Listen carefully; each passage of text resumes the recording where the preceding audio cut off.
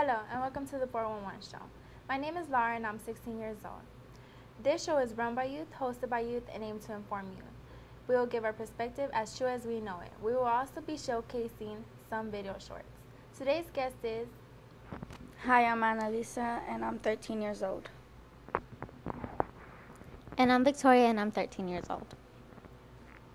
For today's show, we'll be discussing Supreme Court cases that have involved youth. Today's show is part 2. Many of us have heard of landmark Supreme Court cases. They are called landmark cases because they set a standard by which other cases are judged. But did you know that there have been many important Supreme Court cases that have involved school-aged children and teenagers? Many young people today don't really pay much attention to Supreme Court cases unless they happen to discuss it at school. But the Supreme Court has a tremendous influence on our lives, and many times decides what can and cannot be done at our schools and even within our own families. We will discuss some of the famous cases that have involved youth and discuss the pros and cons of the issues the court had to decide. So the next time you hear that there's a Supreme Court decision coming down, pay attention. It may concern you. Now let's begin. The next case we will discuss is Tinker versus Des Moines School District. This case was in 1968, during the Vietnam War. For 4 years, the United States had been engulfed in the Vietnam War and had split the nation in two. This case concerned the freedom of speech clause in the First Amendment and questioned the authority of the school officials to censor symbolic speech in classrooms.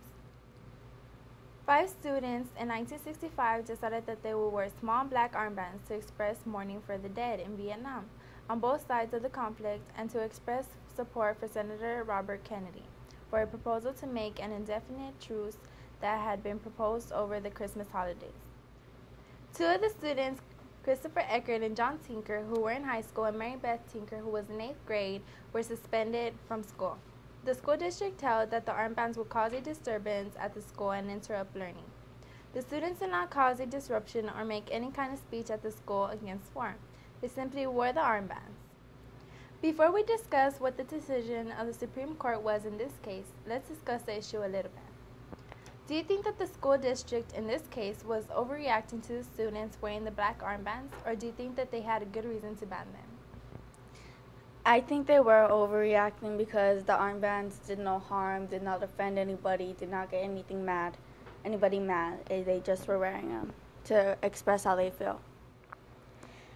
I do think that the school was overreacting because it's just an armband and it really wasn't offending anybody. And they did have good reason to wear the armband. And I'm not saying that every school should allow that every student should have an armband, just if it's temporary and not all the time. So what do you think? Should students have the right to express themselves with symbols at school, such as shirts, armbands, or buttons, or should there be limits on that? I think there should be limits on that, but most of all, yes, as long as they're not inappropriate or offending to anybody. I do believe that students should be able to wear different clothing with slogans on it as long as it's school appropriate and if it's not offensive to any other students. Do you find this happening at your school? That is, students wearing slogans on their shirts or jackets or buttons to express their views on the war and other issues? Yes, I do. Like, people wear buttons or ribbons that say certain slogans, but the teachers won't let them wear anything that's not inappropriate. Yes, I do find this happening.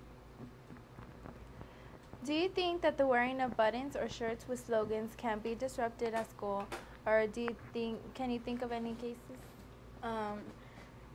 Yes, it could be disruptive in school if it's like gang related or like offensive or racist or anything to anybody. I remember this one time, one of the girls at school kept saying that she was an antichrist, and so like at my school everybody's Catholic or Christian, and so everybody went up to her, and since she was being disruptive about it, everybody went up to her and they started threatening her, and actually she got beat up for it. So when you do something like that, as long as it doesn't offend other people. Well, many people at my school, they really don't wear buttons, but they do wear clothing, and such as brand names as Hollister and Abercrombie. So it really is not as offensive, but as you go through the day, you see many people wearing these brand names and other people wearing regular clothing. So So it is could be disrupting? It could be a disturbing feature, but for the people that do wear like the brand names, there you don't really have a problem with it because most people wear it. Mary Beth Tinker won the right to wear her black armband in a 7-2 decision. 7 judges for, 2 against. The decision read, neither students nor teachers shed their constitutional rights to freedom of speech or expression at the schoolhouse gate. And public schools may not be enclaves of totalitarianism, which is like dictating. The fear or apprehension of disturbance cannot overcome the First Amendment. The court acknowledged that the speech on controversial issues may cause an argument or disturbance, but stated our Constitution says that we must take the risk. So, do you think this was a good decision on this case, and why? Yes, because the armbands weren't disruptive or nobody had a problem with them. Just the teachers, which wasn't really, anything to have a problem with.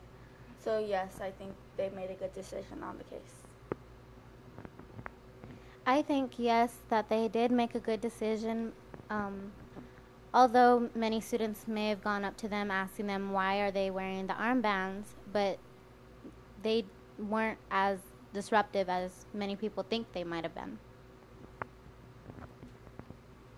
Well, that concludes our show for today, and thank you for tuning in to the 411 show. Let us know if you would like to be a guest or performer on the show.